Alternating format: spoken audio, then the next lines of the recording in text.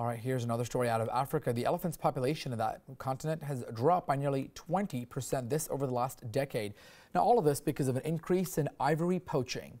According to a new report by the International Union for the Conservation of Nature, which is a Swiss-based group, it drew a bunch of estimates from a recent census report. It claims that that is fairly accurate. There are about 500,000 elephants left now in Africa.